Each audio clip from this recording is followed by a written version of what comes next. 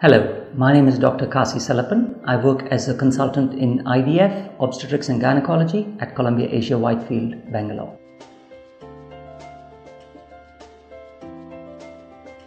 Surgical sperm retrieval is done in patients where we cannot find any sperms on their ejaculate.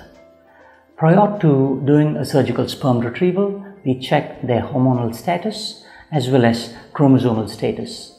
Once we are happy with that, we proceed to a surgical sperm retrieval procedure.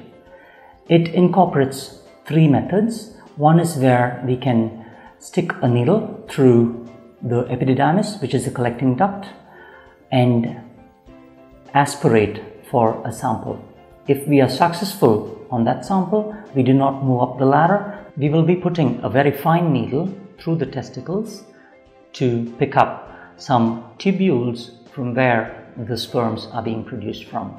If we are unsuccessful with getting an adequate sample, we will consider opening up the testicles and obtain a very small sample of the tubules, following which we shall check out for the presence of any little sperms within.